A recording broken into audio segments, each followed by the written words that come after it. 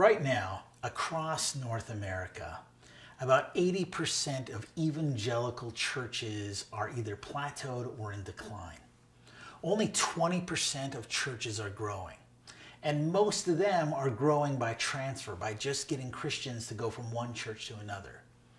Only about 5% of churches are actually growing by conversion. Now, on one hand, that's pretty bad news. But on the other hand, it isn't. Because what that 5% of churches demonstrate, and we see those churches in big cities and in small towns right across the continent. But what those churches demonstrate is that it is possible to swim against the stream. That it is possible to have a vital and vibrant church that grows by fulfilling the Great Commission. Church Vitalization, this course is all about looking at those top 5% of churches. Now, what we're hoping on you learning during this course is several different things. First, to think theologically about the purpose of the church and how to lead it effectively. That our core beliefs are ultimately going to have a major impact on whether our church dies or whether it thrives.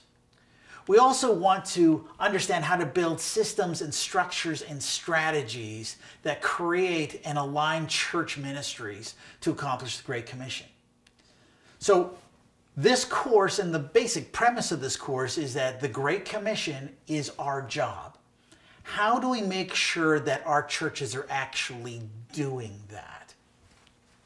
And then lastly, we want to actually teach skills on how to assess and evaluate existing churches and draw up actionable plans to turn that church around.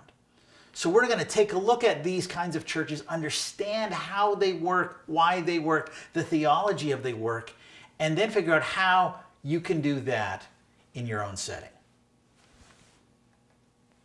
Now, the outline of the course, we're going to be taking a look at several different things. So the first bit, we're going to be looking at the theology of the thriving church. What are the theological distinctives that you see in thriving churches compared to dying churches?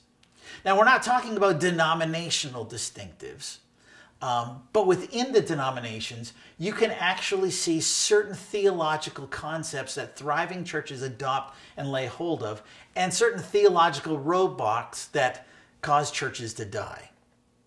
We're also going to look at the model of the thriving church. So how does that church actually work? Now, I'll give you a clue. It's completely Great Commission focused. But we're going to get in quite a bit more detail on what that actually looks like. We're also going to look at the culture of a thriving church. You may have heard that a toxic culture will poison a healthy strategy every single time.